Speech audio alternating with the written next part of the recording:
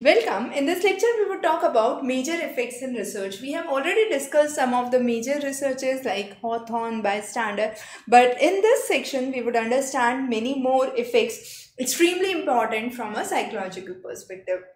So here we do have the list of effects that we would be talking about today. 2023 witnessed a question on Zeigarnik effect, and we would be discussing others as well because all of them become important in the same go, right? So the very first one is Zeigarnik effect. Zeigarnik effect actually says that there is a tendency to remember the uncompleted tasks, and the tasks which are completed, you tend to forget those. Now this is a very interesting idea. This idea was brought by a Lithuanian psychologist, and that Lithuanian psychologist Bluma Zeigarnik, on whose name the effect has been given, actually witnessed an interesting phenomenon.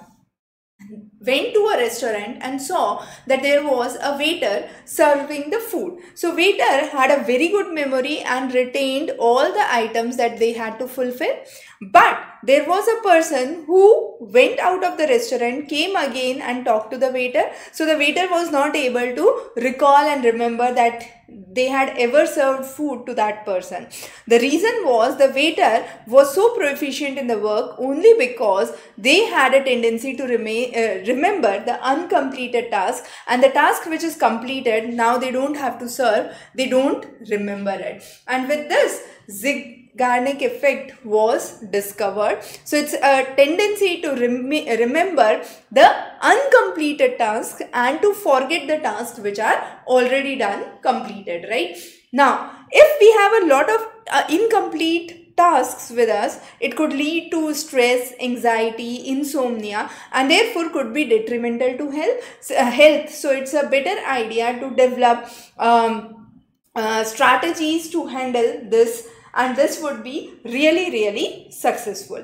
The next is Dunning-Kruger effect. Now, Dunning-Kruger effect is an effect where a person first has a very limited knowledge about something but is highly overconfident, feels that I can do everything out in this world, but soon realizes that I don't have a expertise, and therefore the truth or the competence actually goes down. So if a person has lack of knowledge, then in the very beginning the person might feel, oh, this task I can definitely do that, and we call this as a mountain of stupid, right?